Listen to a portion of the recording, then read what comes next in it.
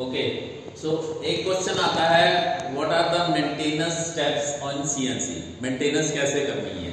तो ज्यादातर हम फोकस करेंगे, हम तीन तरह की मेंटेनेंस कर सकते हैं। One is scheduled, other is preventive and third is corrective. Scheduled means it is scheduled, हम ऑपरेशन कर रहे हैं उसके बीच में शेड्यूल चलती रहेगी, उसका शेड्यूल है।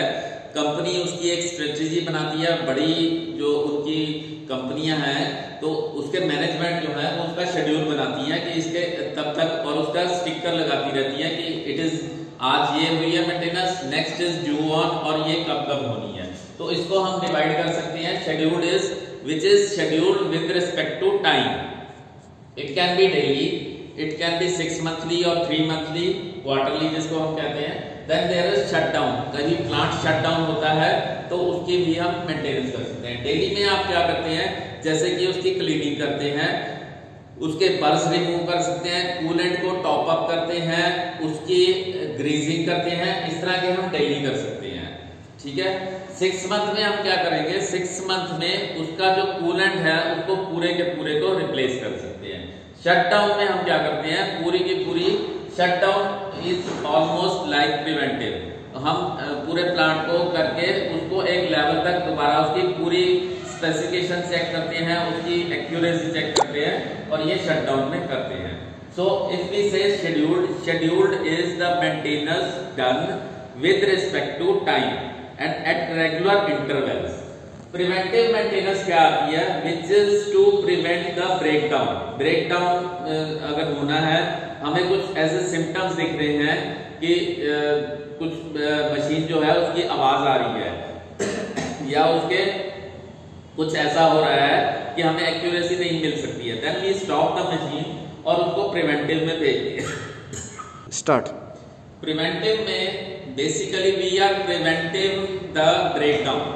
तो ये भी एक तरह से शेड्यूल तो नहीं होती है, लेकिन preventive whenever we are sensing some problem we send it for preventive maintenance. So preventive maintenance में हमारी ग्रीजिंग, उसको क्लीनिंग, उसके साथ ही उसके जितने भी हम कंपोनेंट्स हैं उनकी एक्यूरेसी चेक करते हैं, उनकी प्रॉपर फंक्शनिंग चेक करते हैं। जैसे कि आप अपनी कार या व्हीकल को लेके जाते हैं, कुछ दिन के बाद, 1 साल के बाद या इतने किलोमीटर होने के बाद उसको प्रिवेंटिव मेंटेनेंस में भेजते हैं, जिसको आप सर्विसिंग कहते हैं। So this preventive is servicing of the machine. Corrective is when there is some breakdown, when there is some problem, कुछ प्रॉब्लम हो गई है मशीन में, you send it for corrective maintenance. तो करेक्टिव मेंटेनेंस में कोई कंपोनेंट आपका breakdown में जाता है, this is before the breakdown and this is after the breakdown. तो इसमें जो है we are basically preventing the breakdown maintenance या corrective maintenance and we are pushing it to some distance of time. तो इस तरह की 3 maintenance, scheduled, preventive and corrective होती है। Then there our discussion forms. आप कहेंगे कुछ ऐसी प्रॉब्लम्स हैं कि मुझे इंजीनियर मेरा फोन नहीं उठा रहा, देन नेट पे आज की डेट में there are some discussion forms जहां पे आप अपनी प्रॉब्लम्स को डिस्कस कर रहे हैं, और कुछ उनके मेंटेनेंस के इंजीनियर्स हैं वो आपको discuss. There are some free discussion forms and there are some paid forms. तो जैसे कि आज आप देख लेते हैं, आप कहते हैं मैं YouTube पे देख के उसको मैंने प्रॉब्लम को थोड़ा सॉल्व कर लिया। इसी तरह से CNC के भी डिस्कशन फॉर्म्स हैं जहां पे आप मशीन का मॉडल बताएंगे और उसके डिस्कशन में आपके साथ कोई ना कोई 1-to-1 डिस्कशन में आता रहेगा। तो बजाय इसके कि आप इंजीनियर यहाँ पे आए, वो पहले से ही आपके साथ डिस्कशन फॉर्म में आके आपसे डिस्कशन करते रहेंगे। Then there are environment problems of CNC. Now we know that electronics component भी है हमारे पास, कंप्यूटर कंपोनेंट्स भी हैं, and they are very sensitive. So we must prevent the environment problems of CNC. जितनी भी environment की problems हैं वो पहले से ही हम लेके हम एक एनक्लोजर में रखते हैं ज्यादातर CNC मशीन को, किस लिए, फॉर प्रिवेंटिंग द डर्ट। मैंने डिस्कस किया अभी कि कुछ कंपोनेंट्स हैं जिनके ऊपर डर्ट आ जाए तो उसकी सेंसिंग खत्म हो जाती है, जो सेंसर होते हैं, तो डर्ट को प्रिवेंट करते हैं।